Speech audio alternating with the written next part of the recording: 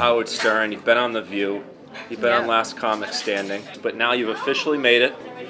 You finally made it on Beverages with Brad in Rhode Island. This is a dream come true, everybody. And where's my beverage, by the way, Brad? I didn't want it to get cold. You wanted a coffee.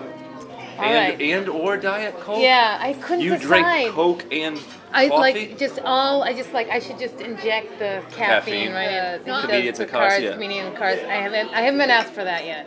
So I'm gonna settle for this. You should be on there. Beverages with Brad. This is so much better. So when you are on there, you gotta tell them you're taking a step down. Yes. Yeah. I'm drinking coffee too, and I drive around in a minivan. It's not the greatest. Have you met that dude? I think briefly he walked into a club once. I briefly met him. Is he a douche?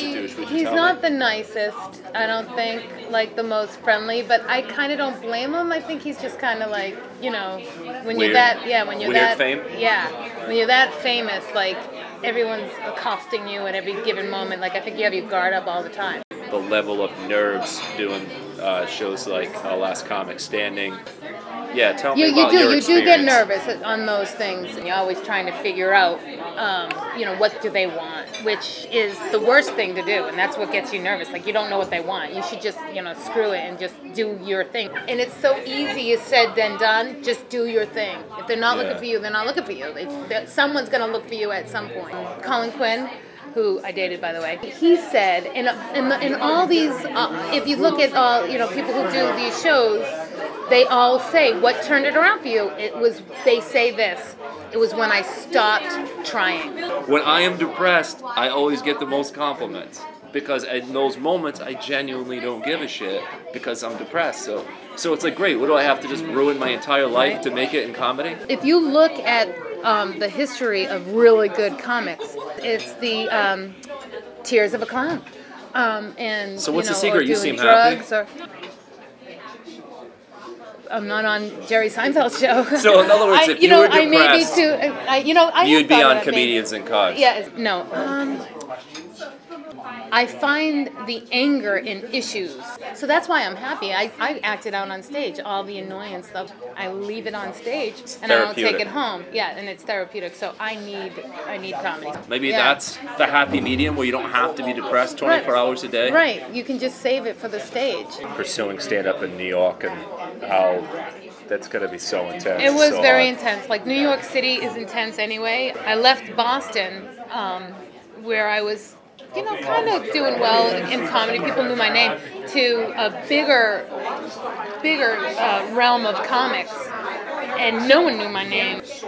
I had a bruised jaw for like almost a year because I would clench my teeth because I was so stressed. So then I got a couple of things here. I got a little manager. Everything kind of settled down.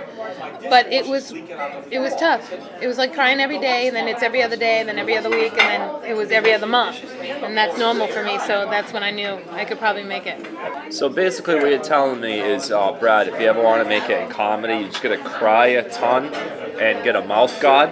Yes. And then I'll be successful. You don't realize how tough it is. Like, I look back and I'm telling you these stories. It's like, oh my God, I would never do that again now. But I had the passion. So you didn't realize you were working that hard because you had the passion and you had a goal. What makes my skin crawl, the hair on the back of my neck stick up, and why I do this continually, night after night, is the people coming up to me after I do a set, and they say, I just want to thank you. I just came out of a divorce. This is my first night out in like 5 years, and you made me laugh, and you gave me hope. Or cancer, I've just been going through chemo this whole time, and you really gave me hope, like things like that. And this one time, this lady brought her whole family to come see me. I go, you're here to see me? What? She goes, yeah, we were here last year. Afterwards, she came up and she goes, this is a memorial from my husband, because the last time I seen him laugh so hard was when he saw you at this place, because she wanted to celebrate what her husband was doing and laughing, and he loved laughter. I mean, that's intense. Tears were coming down my face. Those are the moments that keep you going. Those are the moments that, like, when you're about to quit, it's the real people that come up to you and say those things, and that's never on a resume, and no one sees any of that stuff. Yeah. But it's here. Kerri, it's been a pleasure. Well, I have a gift for you. Oh, thank you. This is what we're here to promote today. This is my book, Mean Mommy. Your sales are going to go through the roof. This is going to happen right this now. appearance. Available on Amazon. And if you have Prime, you can get it with free shipping. So, there you go. This specific episode is going to be what launches your career. This is it. New heights. New heights. New heights. Buy my book, Amazon.com.